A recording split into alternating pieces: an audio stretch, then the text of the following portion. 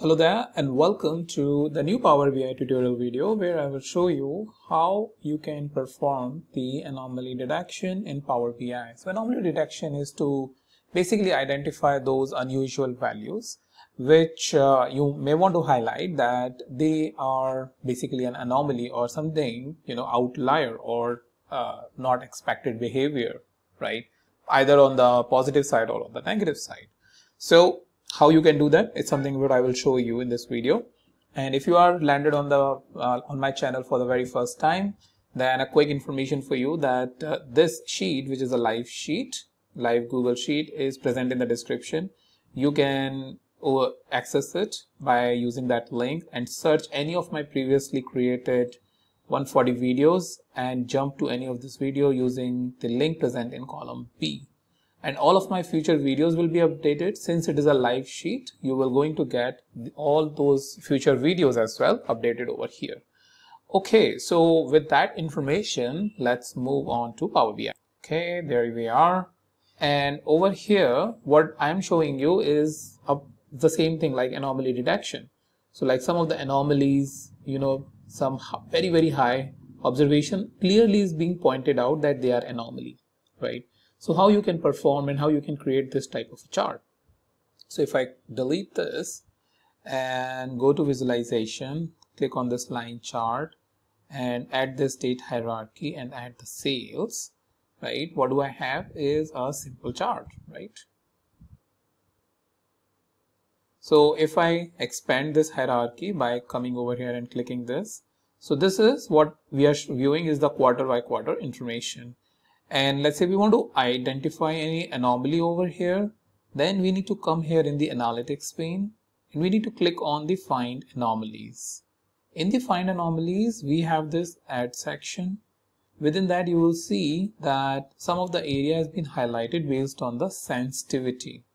So if I decrease the sensitivity, the area will basically go high. So if I click apply, it's like the entire area. Since it is less sensitive, so it will going to cover up entire area. If I increase the sensitivity, like it is being very, very sensitive, for example 98%, so you will see the area is reduced a lot and it is only able to identify one outlier in this case, right? So that's one thing what you can do. And since it is dynamic, if I go to one level down, now this is a month hierarchy, and if I want to go to date level, you will see a lot of basically anomalies since we are at the lowest level, right?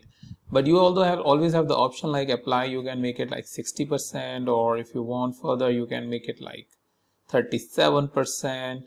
And you will see that only those which are absolutely an outlier is something which is present.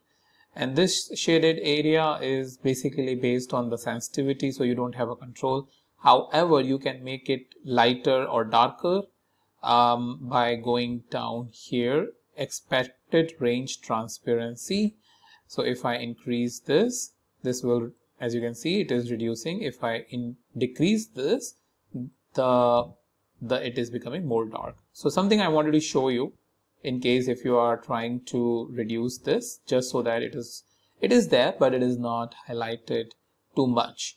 Also, if you want to change shape, you can change it. I think this shape is good, but if you want something like this type of a star or something, anomaly color, you want to change it, I don't know, red or something, or like this one, you can change it. And you can change the size as well, as simply it is given over here. What else? If you want to explain this thing, you want explain by I don't know, maybe explain by region or customer country, I don't know. Let's put it over here and click apply. It will going to take some time, that's what I think. And so now since it has been applied, I think I need to click over here, right?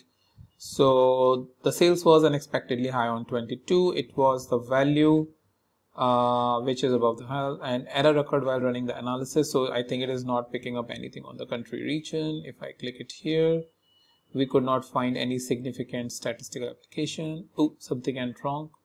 Cancel. So yeah, I mean, as we are making it more and more advanced, you can see that sometimes issues may come.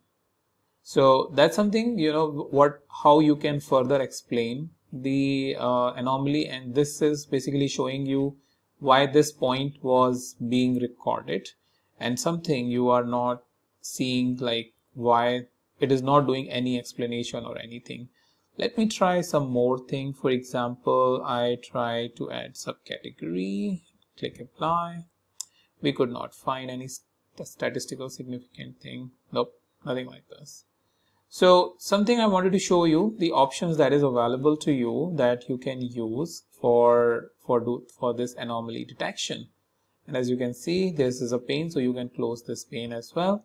But as soon as you will click on any of this anomaly point, it will show you the output of that, why it is being shown as an anomaly. So that's something I wanted to show you, how you can view the anomalies in this and get the explanation behind the anomaly. And somehow these details things don't work it out, but I would just suggest that you experiment with it by adding it like different fields and see if it is giving you the output.